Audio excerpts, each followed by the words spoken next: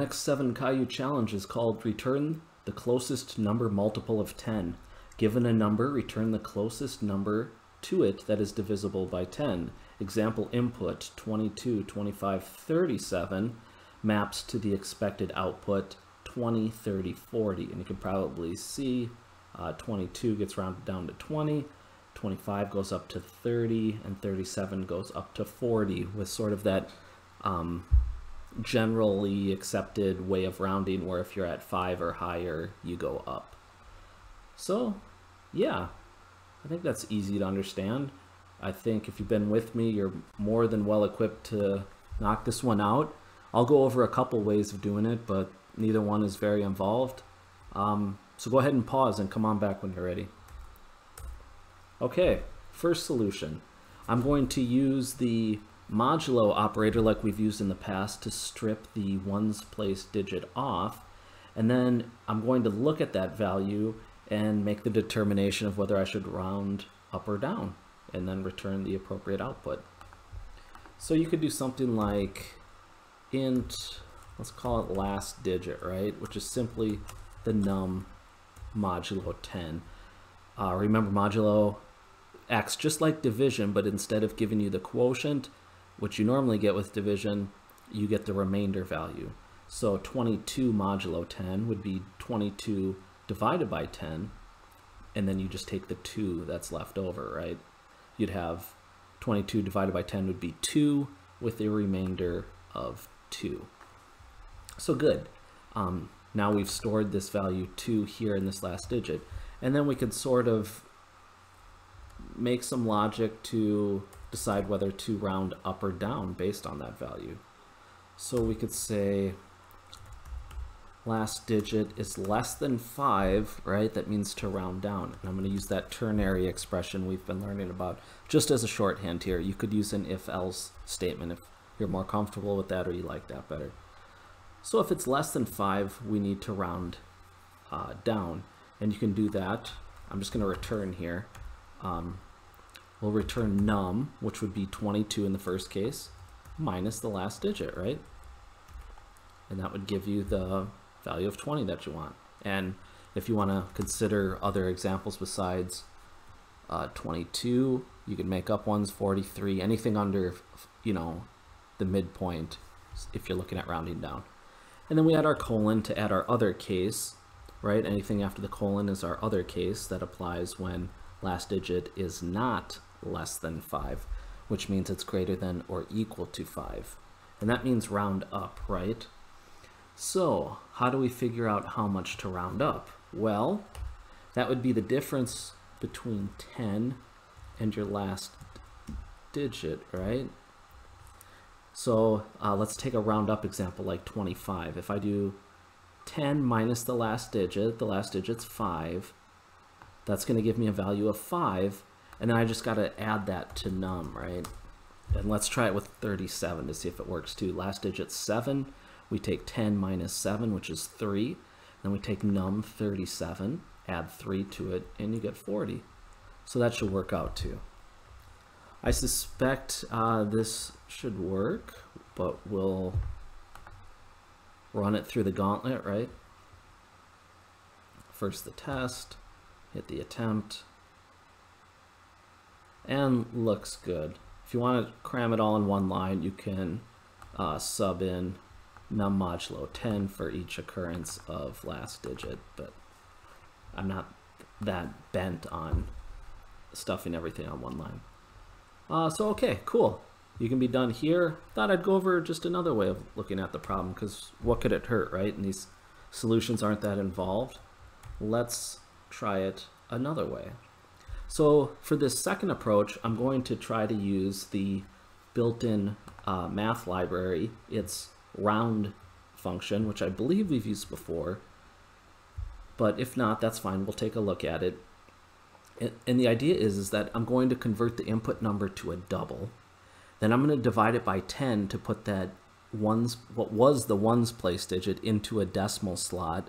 Then I'm going to call math round on it, and then I'm going to convert it back to its original form. So that's how I'll use the rounding. So let's do that. I'll convert this to a double, and so just call mine 2 double equals num divided by 10. And what's the first catch here, right? Well, we know that num is an integer, and so if I do integer arithmetic, it's going to truncate, and it's not going to give us what we want. So in that first case, 22 divided by 10, you're just going to get the 2, and it kind of discards any fractional part. So let's make sure we cast one of these to a double. As long as some operand in the expression is double, it doesn't matter if the rest are integers, we'll get a double result. So that's good. We get it to double. So now if I have 22, we'll say, and I convert it to 22.0 or just as a double, you know, now it's got a floating point component, divide that by 10, I should go down to 2.2, right? That's what we have in 2 double is 2.2. Good. Now I'll use the math round class on that.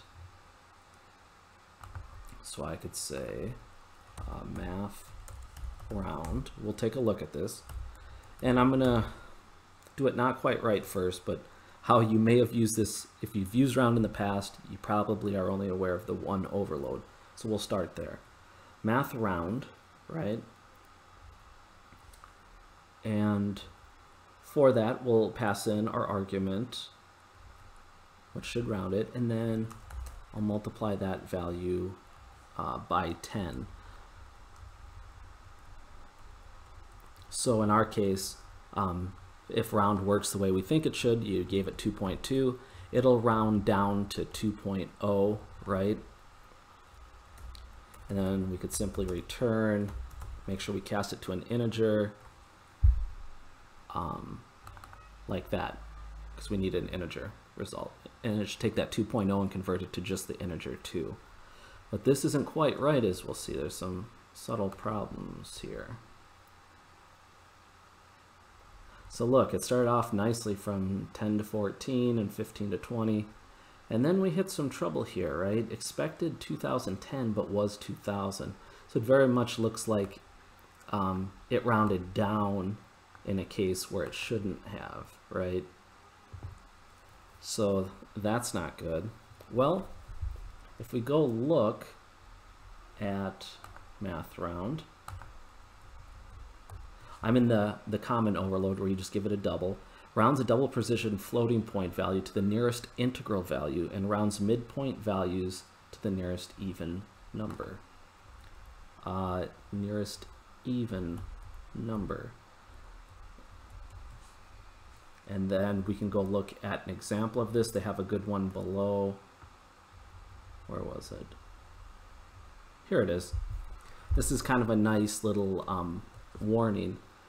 They say because of the loss of precision that can result from representing decimal values as floating point numbers and or performing arithmetic operations on floating point values, which we did, in some cases round double may not appear to round midpoint values to the nearest even integer.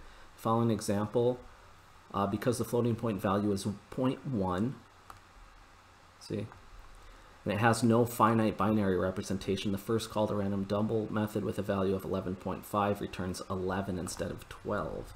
So you can see the output here, right? 11.5 got rounded to 11. They were doing some kind of adding here by plus 0.1 each time it's called 5 times.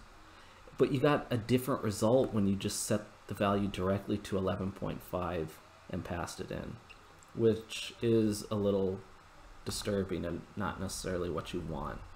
So if we go back to the top, we'll notice that there are some overloads here. Look at this. Instead of just passing the double, we've got this weird midpoint rounding thing. Well, what's that? We'll take a look. Rounds a double precision floating point value to an integer using the specified rounding convention. So you've got some options there. Let's see what our options are. Midpoint rounding. Here we go. Here's a link for it. So you've got some options. Check this out. Away from 0 to even to negative infinity, positive, and to 0.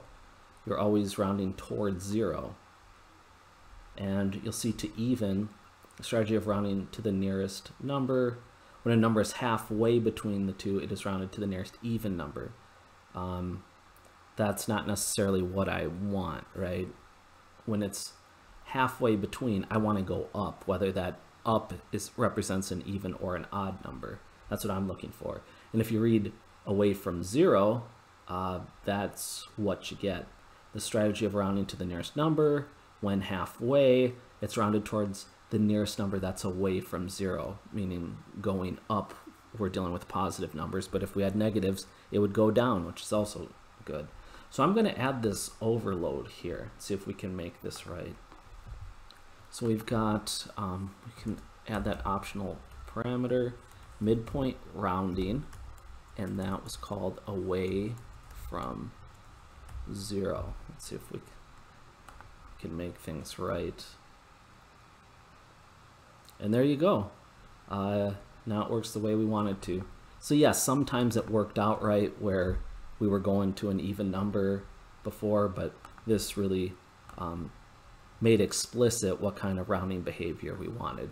And so if you've used round before, maybe you didn't even realize you had this option. So hopefully that brought some value to you.